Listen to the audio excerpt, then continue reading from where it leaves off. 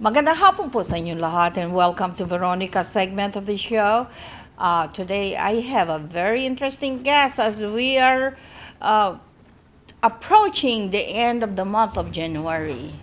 And many of us, many of you viewers, have New Year's resolutions. And what are your New Year's resolutions? We have a very interesting leader here who will be talking on how to stick to your New Year's resolutions. And I would like to help me welcome Miss Betsy Sobiech. Sobiech. You're here today because you are an international leadership coach. That's your title, right? Yes. And your company name is Tiara International. Correct. You're representing your company, Tiara International. Are you the president?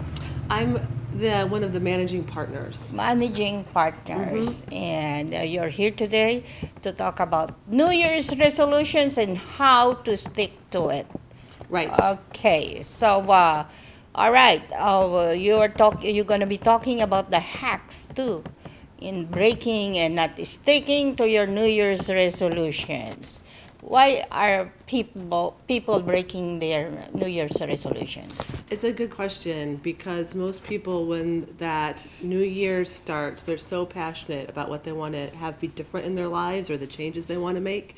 But what happens is that you just get into your old habits. So you have habits everywhere. You have habits in terms of the people that you talk to, in terms of your schedule for your day, in terms of your work routine. And so when you get into your habits, then some of the new desires that you have for either what you do on a day-to-day basis or even a bigger goal that you're going for, they disappear and you just get stuck into your same old routine. Why is that? Human frailties? I think it's more just like a pattern, so there's all of that information about how your thinking can be a pattern, like almost like a groove in a record. So if you have a belief that you've told yourself over and over again, it becomes a pattern. Your schedule, your routine, what you do in the morning, at night, like it just becomes your routine. So you take something to change your routine, to break out of it. You break out of it. Yeah. Like my New Year's resolution is, as usual, every year, is to lose some weight. Yeah, which is really difficult to pursue and to stick to it. It is very difficult to stick to it, especially in winter in Chicago, because all we want are foods and we want to cuddle up and stay cozy. We don't really want to be out there doing what we need to do. Yeah. But I would love to share with you some of our hacks, like what we would call resolution hacks, to see if they would work for you. How many hacks are those? 5. We have 5. All right. Hack number 1. Okay, so for you and your resolution to lose weight, which we all have, one of the first things to do is to really be clear on why. Because the thing is like you said, you've had this resolution for a couple of years. Why this year? Like, what do you want to have happen if you actually lost weight? Correct. Yeah. Is there a reason that you want to do it that's more than just losing the weight? Well, of course, I want to do some other things too, or as far as my personal life is concerned, which I really don't want to. Sure, but I cannot discuss right now. And the thing about it is, with the health and well-being goal, there's a lot of things possible outside of just losing weight. Like, it give you more energy. It might provide you some opportunities that you wouldn't have before. There might be an event this year that you're having that you really want to feel good for. So whenever you have a resolution and you start to lose the momentum toward it, one of the things you need to really remember is, why do I even want that? And the main thing there is, like, why do you want that? Not why does someone else want it? Why do you think you should do it? But what is it that you really, really want? So for a goal like that you've had many years, you want to say, okay, why? Why now, and why me, and what would be possible? You really have to ask yourself seriously then. Exactly, because that's the thing that will really unlock the motivation to break a habit. To the extent, I guess, of scolding yourself. Well, now, I wouldn't say. So you'll see, I'm going to skip ahead a little bit. So one of our life hacks is to also notice progress along the way. Because one of the things that our brain naturally does is look for problems, focus on what hasn't happened yet, look for what's wrong in something, which can feel like scolding or can feel sort of punishing, but that's demotivating. That doesn't give you momentum toward a goal. That actually makes you feel like going back to bed and eating more macaroni and cheese. Of course. So what you actually want to do is be like, okay, so what did I do well? What is some progress? What is something that, some exercise I did, or something that I ate, or something that felt really good, and include that to give yourself that acknowledgement and momentum along the way.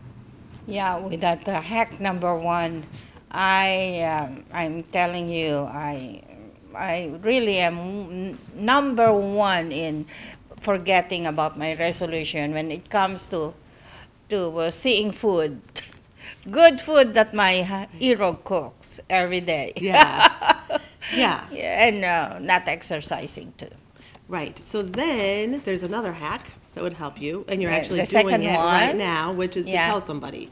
So when we have a goal, a lot of times we wish we could keep it to ourselves until we've succeeded, until we've made more progress, or we might be even embarrassed about it in a way. But if you share it with someone who's supportive, so it could be a friend that has the A same friend, goal. correct. It could be a husband or significant other of some kind. It could be a colleague.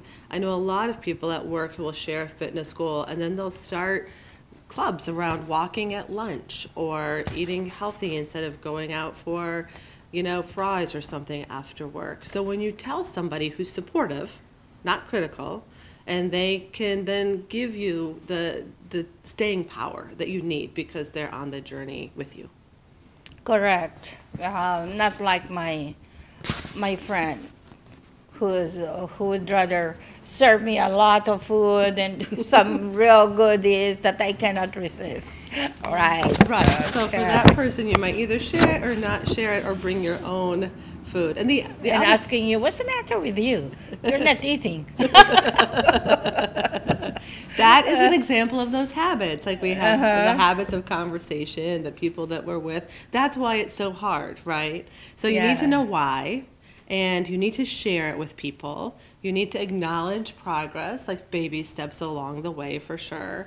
And then you also need to have that clear picture of the end. So one of the problems is that we'll create a goal and we'll say something like, I should work out every week, or I should eat healthy. But the minute you don't eat healthy, or the minute you miss a week of working out, you feel like you're failing, and you feel behind, and you feel demotivated. So instead of having that be the resolution or the goal, it's helpful to create a picture of what is it that you actually want. Is there an event in the fall that you want to say, I felt great going to that reunion? Or is there an event like, for example, my mom and dad, who turned 70 this year, this past fall, they took their granddaughter and participated in Girls on the Run. So like TR International, Girls on the Run is another organization that provides empowerment for girls, but in a whole different way. And they did a 5K with their granddaughter. So they didn't have the goal of lose weight. They had the goal of do a 5K with my granddaughter. So for you, if you create a picture of what you want, instead of just lose weight, eat healthy, exercise, it's a whole different game. Betsy, one last word for our viewing audience. Being a leadership coach, and where can they reach you? Great. For some more advice. Yes, we have a website. It's tiaracoaching.com. That's TIARACOACHING.com. And on our events and offers page, you'll find that resource circle that I talked about. So if you're looking for a gracious structure or an accountability structure to keep your goals going throughout the year, that's where you can find that particular program. Can I offer your audience like a discount for that? Is that okay? Sure. So I would say it's already a really great deal. And if you enter the coupon code HACKS, HACKS, that you will receive 25% off of that membership. Sounds good. 25% off. All right. Okay, Betsy.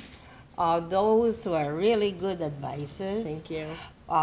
That will really benefit our audience out there who really cannot having a hard time sticking to their New Year's resolutions, just like me. Yeah, you're in good company, and there are ways you can make progress. Okay. Thank you for having Betsy, me. Sobiech. Sobiech. Thank you Thank for you. gracing our show today at maraming salamat po sa inyong panonood. Ako po si Veronica and enjoy the rest of your weekend.